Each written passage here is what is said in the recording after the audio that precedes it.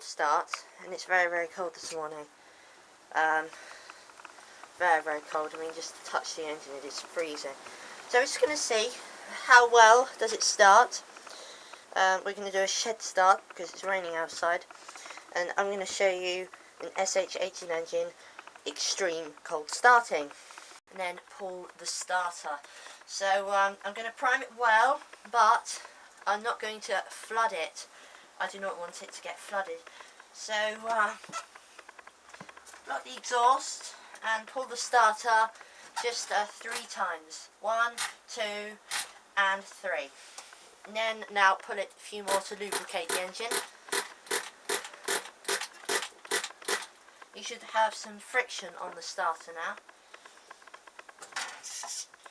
Check that everything is working,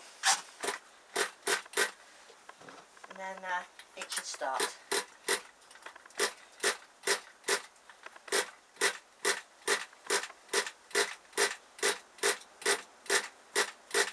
So if it doesn't start the first time, then prime it a bit more.